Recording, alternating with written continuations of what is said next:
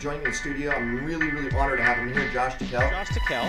Josh Tickell. Josh Tickell. Josh Tickell. Please welcome Josh Tickell. Josh Tickell. Josh Tickell. Josh Tickell from the movie Fuel.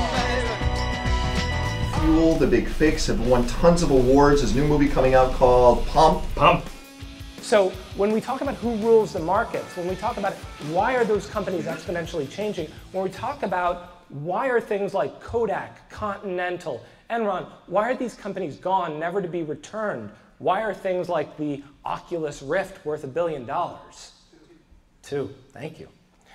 It's because who's driving the market has changed. Who's in the driver's seat has changed.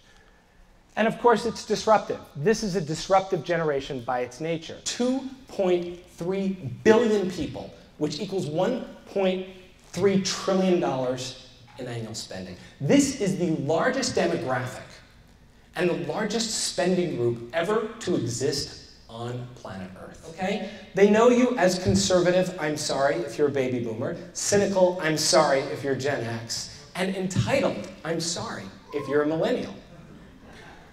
There's a millennial. So they want flex time versus work hours. Don't tell me to work 9 to 5. Just give me a list of things to do. I'll do it when I need to. They demand transparency. Don't lie to millennials. They would like to work overseas, preferably. Thank you. Can I have that overseas ticket? I only expect to work with your company for about 2 years because I'm building my resume, and after that I'm going to work for somebody better. You're basically a stepping stone, kind of like my last boyfriend. And I'm very optimistic about the future because I'm going to change it because I'm special and I know so much more about the world than you do. So these people really would prefer to make a difference than make more money. Money is ranked number 3 on the list of priorities for most millennials entering the workforce. It doesn't mean they don't want to accelerate quickly. They'll want to be CEO, generally in about 6 months.